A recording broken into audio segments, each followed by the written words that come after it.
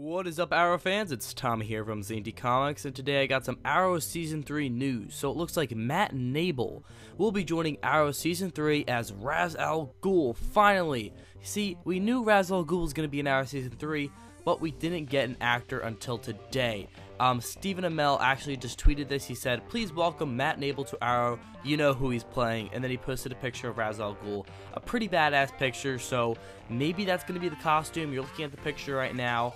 I don't really know, but it looks badass. So anyway, Matt Nable is a young character, or sorry, a young actor. So obviously that means Ra's al Ghul will be a young actor. And now Ra's al Ghul was known to be old, young, kiddish. Like, he can be really anything because he goes in the Lazarus pit, you know, every 100 years. So he's just like, you know what, I'm alive again. So I'm okay with him choosing a pretty young actor as long as he has the right hair and the, you know, like the facial hair and everything like that.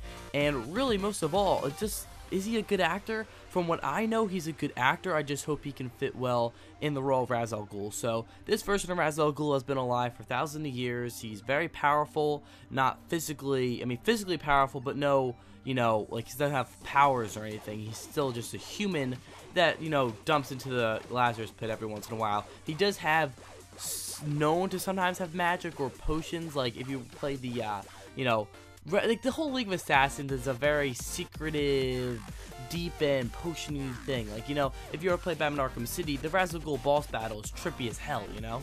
So we're going to be seeing Ra's al Ghul in the 4th episode of Season 3 titled The Magician. You know, once again, magic and everything.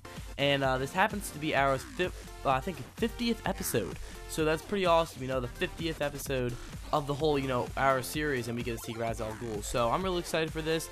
Congratulations to Matt Nable for getting the role, and I really can't wait to see him.